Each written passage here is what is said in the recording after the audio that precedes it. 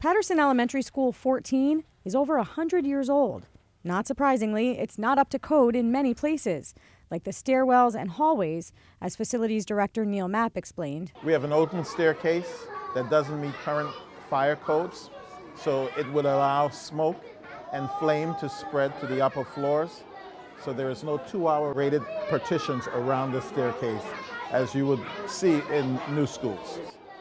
We have an area where we're hanging coats and bags because we don't have adequate space for lockers. Paterson Schools Superintendent Eileen Schaefer explained some of the other repairs needed to bring the building into the 21st century. We can only have limited computers and technology in the building because of the electricity. We need a new ventilation system, we need a new electric system, we need a cook-in kitchen.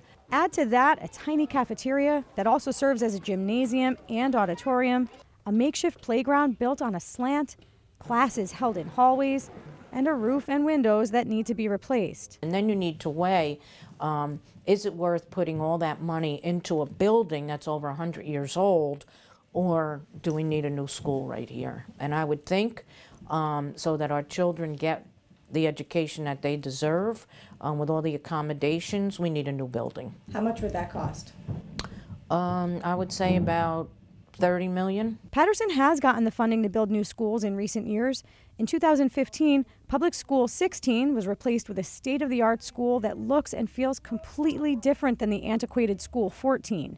School 16 has new computer labs, a huge cafetorium complete with a stage and lighting, lockers for students' belongings, and a brand new playground where kids can let loose. Your understanding of what you deserve in life and where you can be in the future is impacted by your daily experiences. If my daily experiences is walking into a building that reflects 21st century, then I see myself as part of this 21st century movement where I can be part of the jobs that reflect an environment like this one. But funding for emergency and capital projects for Paterson schools comes from the Schools Development Authority, the agency that oversees and pays for all construction projects in the state's 31 SDA districts, formerly known as Abbott districts. It really puts us in limbo as to what's going to happen to a building like this. Right now, because SDA is in a difficult position, I'm not sure. Difficult position is an understatement. The SDA is broke, according to its former CEO, Lizette Delgado Polanco,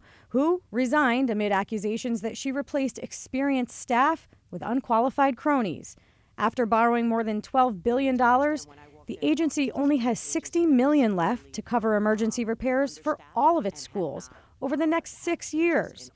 Senate President Steve Sweeney says the agency has been ineffective, and he wants to roll it into the Economic Development Authority. So, where does that leave districts in desperate need of those funds, like Paterson? We have a lot of priorities, and one is to provide our children with a thorough and efficient education, and in order to do that, you need buildings that are not substandard.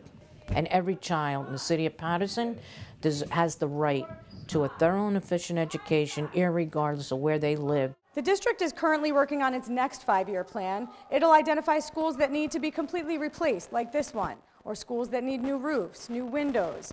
But as long as funding from the state remains uncertain, it'll only be that, a plan.